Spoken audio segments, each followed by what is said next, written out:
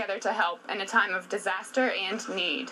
I think it's just part of, being in West Virginia that we all stick together as a state, and whenever something bad happens somewhere, then we really come together, and I think it shows how strong our state is and how great the people are. The WVU Student Government Association, WVU Community, and the community of Morgantown joined together to gather items at Suncrest Town Center Kroger, the Coliseum, and Van Voris and Willie Street Little Generals. Members of the community are not fazed by lending a helping hand. We continuously see people come over and ask what we need and what we're not getting, and then they go in the grocery store, and 20 minutes later they're back out here with a cart full of things. So it's just, it's kind of, I think a lot of people see it as their duty to the state and to their fellow West Virginians. Some main items needed are toiletries, hygiene products, and baby products. Several U-Hauls are being loaded to be driven to major affected areas next week, including Greenbrier and Nicholas counties. Christian Help and Mario's Fishbowl have also come together to help with flood relief. We'd like to thank Mario's Fishbowl and all of the people of Morgantown, especially the Woodburn neighborhood and South Park, for coming out today, because a lot of the majority of our donations have been coming from there,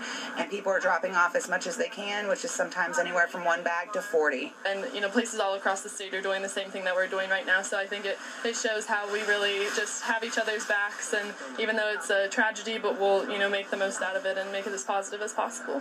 Items can still be dropped off at all 4 locations Sunday from 10 to 8 and Monday from 8 to 1. Reporting in Morgantown, I'm Megan Hudock for 12.